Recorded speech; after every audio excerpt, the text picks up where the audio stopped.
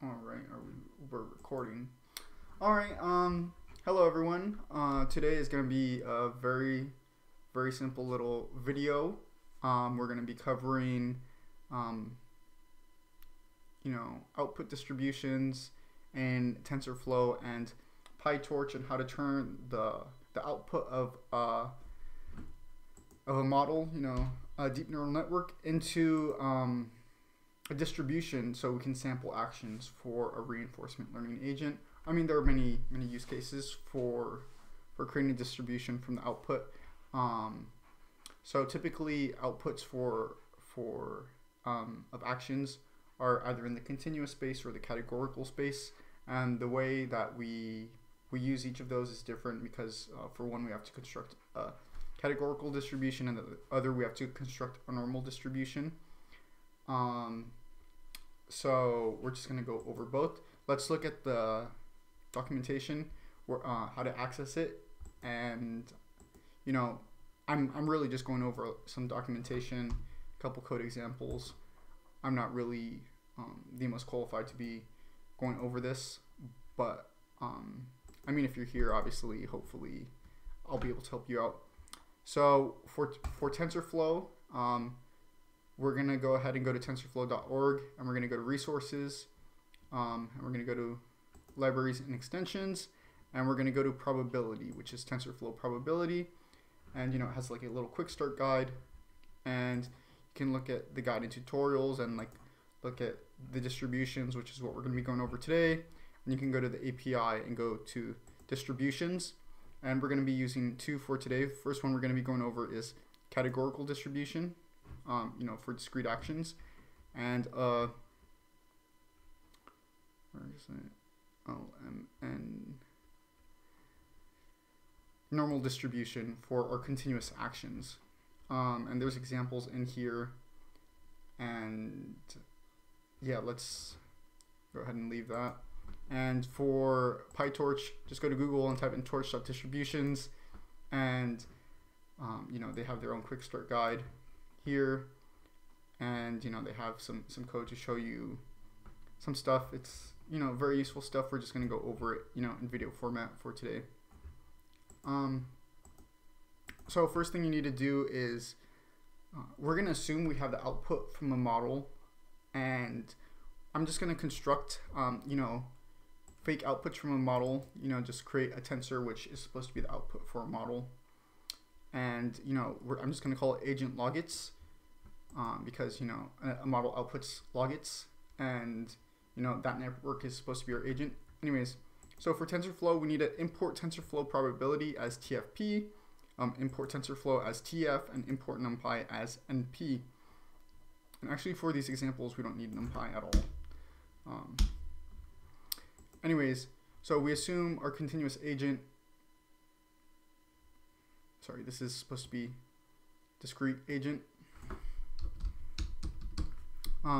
Takes a state as observation, as input, and outputs logits based on that input. And we're just going to say, all right, let's assume that these are the logits that are network outputs, which is just a few random values, and we put that in a TensorFlow tensor and call that agent logits. So to construct our categorical distribution, if we want to take discrete actions, we need to construct a categorical distribution, and it only takes a single argument, and the argument, it takes the logits, which is the output from a model. So all it really needs is the logits from any model, and it will construct a categorical distribution for us, assuming that each one of these is an output class. So it will construct a categorical distribution with 3 classes, and and it only takes the log odds as input. So when we pass that argument to TensorFlow probability .distributions.categorical, it returns a discrete distribution to us. So if we have this distribution now, we can go ahead and sample some actions. So we have a distribution, and we want it to return an action for us. So we just say discrete distribution.sample, and we can have 1 sample or 6 samples, or any number of sample, and if you don't pass it an argument, it returns a single sample. So that will be our actions, and so that's how we get action from our distribution. And we can go ahead and find out what's the log probability of taking that action given that distribution. So we can just go ahead and call discrete distribution.logprob and give it the action that we want to find the log probability of, taking that action, specific action. So I'm just labeling that log prob of, the action. And we can also just find normal probability, so not log prob, which is just discrete distribution dot probability, or sorry, dot prob, and it takes the action as input, and it lets us know what's the probability of taking that action given this distribution. And we can also find the entropy of our data, just of our distribution. So we can call it discrete distribution dot entropy, and this takes no arguments because entropy is a measure of the distribution, not taking a specific action from that distribution. So entropy is actually a measure across the whole distribution, and the measure of entropy, I'm just going to try to recall it like from the top of my head, which is the negative sum of all the log probabilities of all actions. So let's say we have these three actions. We sum over the log probability of this plus the log probability of this plus the log probability of this action. Selecting those actions, when you sum that up, that's the entropy. And if we have high entropy, that means that our distribution is very uncertain about which action to take. And if we have low entropy, it means that our distribution is very certain of specific actions to take. And that will come in handy for maximum entropy reinforcement learning in future tutorials. So I'm just going to go ahead and hit play on this, and we're going to see it print out the output, the specific action it took, the log probability of that action, and the probability of taking that action. So we see that, and so you're going to see that the entropy is always going to be the same because it's actually always the same distribution. But you're going to see we're going to be sampling separate actions. Right here we took the action with index 2, which is our third action. And the log probability of taking that action is negative 0.13, so it's low. And the probability is 0.87. So I guess with respect to the other ones, that's fairly high. So we'll see that the action will change. And obviously these are going to change as well, depending on which action it selects. But the log probability of taking any one given action is always going to be the same, given that distribution. So, action 1, and it's much less likely, like 4%. Oh yeah, because that's negative 1.3, so it's the most unlikely. But yeah, so that's how you would do it in TensorFlow. And now let's go ahead over a continuous distribution in TensorFlow. So we're going to construct our agent logits from our fake model the same exact way, but our continuous distribution, when we use tfp.distributions.normal, it actually takes 2 arguments instead of taking the logits like the categorical distribution. What this actually does is it takes the location and the scale as arguments. So what the location is, the location of the mean, okay, and the scale is the standard deviation. So a normal distribution, it takes a mean, which is typically mu, and a standard deviation, which is typically sigma. So anytime we're going to construct a normal distribution, we need those 2 values. So what we go ahead and actually do is, I think I can remove, and let's see if that runs when I remove, and I don't know why I have it as, or maybe I could just put float. Actually, that would actually save. Maybe there was a reason I had that type conversion in there. So our agent outputs a tensor with 2 values in it, and we're gonna go ahead and just index each of those values. And just for the sake of simplicity, it's nice to consider the first value as the mean and the second value as the standard deviation. So we take our agent logits and we index the first value for our location, and we index the second value for our standard deviation, and we call tf.math.abs, which is absolute function, because you cannot have a negative standard deviation. That doesn't make sense, and it'll throw an error. So you have to go ahead and take the argument for your scale and make sure that that's positive. You can call absolute, you can square the value, you can do something like that, but I just called absolute on it. So now we've constructed a continuous distribution using tfp.distributions.normal and given it our two arguments from our output of our model. And we just, the same way as the discrete distribution, we can just sample actions. And given actions, we can find out the log probability of a certain action, the probability of a certain action, which is continuous distribution.prob, or we can find the entropy of that distribution, which is continuous distribution.entropy. And I'm just going to go ahead and run that. So everything is the same except for like the construction of the actual distribution. So, the entropy is always going to be the same, as you can see. But the specific actions that we're sampling, since it's the continuous distribution, we've now constructed a distribution where the mean is -0.8 and the standard deviation is 1.3 because we call absolute on this -1.3. So we're going to be getting values centered around -0.8 and with the standard deviation of -1.3.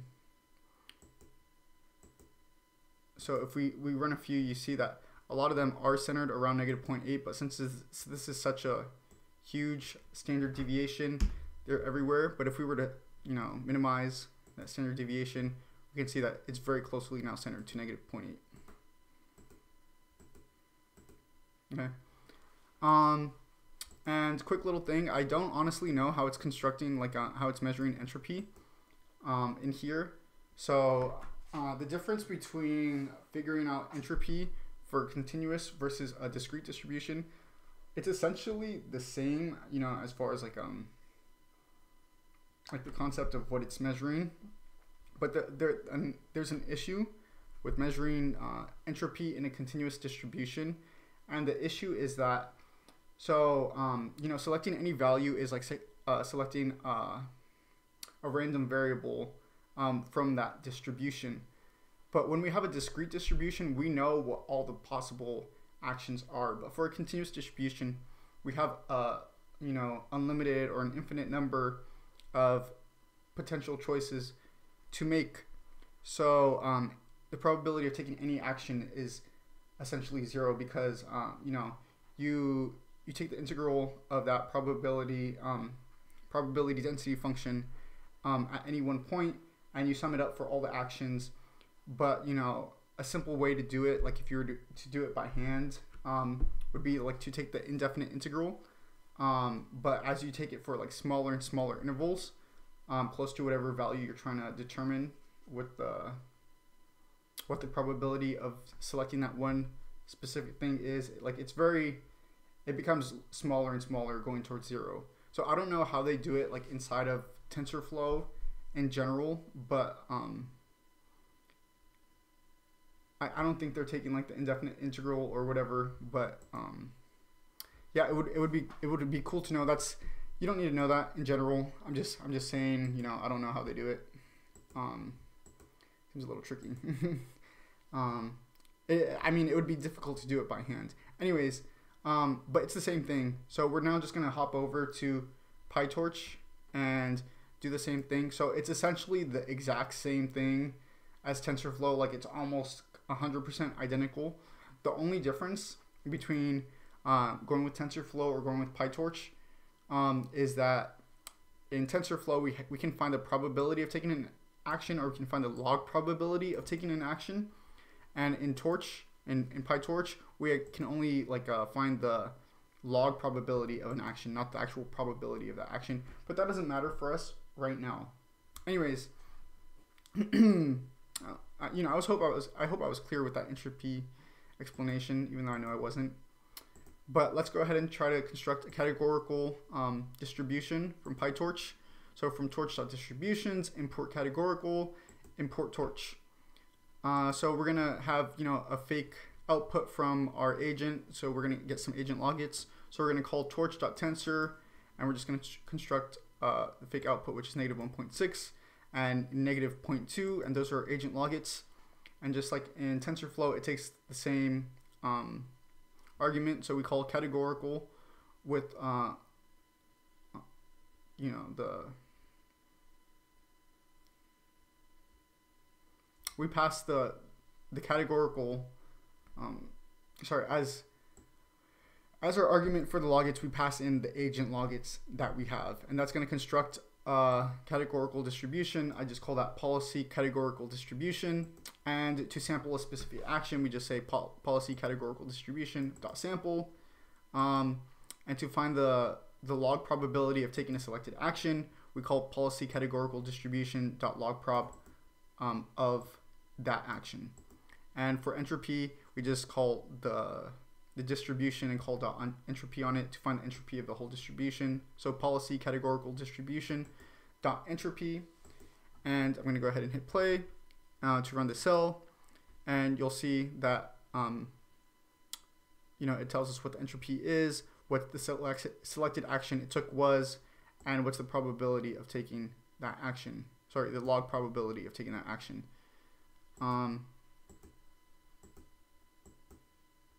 So you can see that, like, since these are like the log odds, you know, whenever we take the 0th one, we should get a value very close to that value, and whenever we select the first one, we should get a value close to negative 0.2. And obviously the negative 0.2 is going to be a lot more frequent because it's a lot more probable. So you can see every time we select one, we get values close to negative 0.2, and we get that value much more frequently. And we can make, you know, third class, you know, we can add a third class and make it extremely probable. Like if we have it, give it a value of 0.1, that's going to be extremely probable, and it's going to be popping up. And let's see. Oh, whoops. There we go.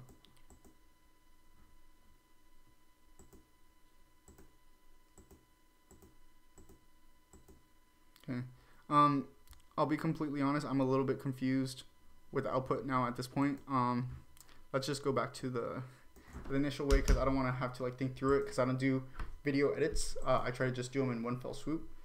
But you know, we got back to it. Anyways, so that's how you would do a categorical distribution using PyTorch.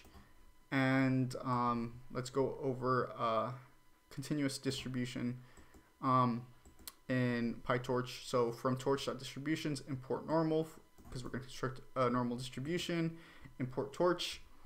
So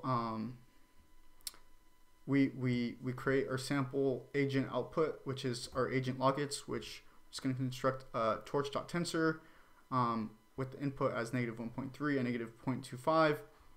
And just like in TensorFlow, our normal distribution takes a location and a scale, which is our mean and our standard deviation. And our mean can be whatever value our agent outputs for that. So we're going to use the 0th index of our agent logits as the mean, and the first index as the standard deviation. But look, whoops, our agent gave us negative standard deviation. That doesn't make sense. So we have to make sure that we call torch.absolute on our argument for scale, or I don't know if there's a torch.square or whatever, or but I mean we have to make it positive. So once we call a function that turns our standard deviation positive, we can pass it to scale as an argument. And now we have a continuous distribution returned, you know, because we just constructed it. But you know, sampling actions is the same way. We call our continuous distribution .sample. If we want to know the log probability of a specific action, we call our continuous distribution .log probability of a specific action. And if we want to measure the entire distribution for entropy, we call continuous distribution for entropy, and we get our entropy back. And just gonna run it a few times. So is this the same as the last one? No, it's not. So the mean is going to be negative 1.3, and the standard deviation is going to be 0.25, away from the mean. So we're going to get a lot of them centered around negative 1.3, and as you can see, they're very closely centered to negative 1.3. Like negative 1.37, negative 1.38, negative 1.36, very close, negative 1.43, 0.69, negative 0.15. Oh, that's super far away. Negative 0.94, negative 1.13. So yeah, that's how you would do it. And this is just sampling actions from a distribution and finding the log probability of those actions, and also finding the entropy of any specific distribution that we construct. And we went over how to do it for normal distributions, which are for continuous output or for continuous actions, and for discrete distributions, which is for categorical actions. And we did it both in PyTorch and TensorFlow. I hope this was able to help clarify how to take actions given output from a model. And in future tutorials we'll go over how to incorporate that into the algorithms for an actual agent. But I think that's it for this one. I hope I was able to help clarify anything, and you guys know where the resources are: TensorFlow probability and torch.distributions. Go and check those out if you guys need to, and I will see you guys in future videos where we'll go over some algorithms finally. All right, peace out.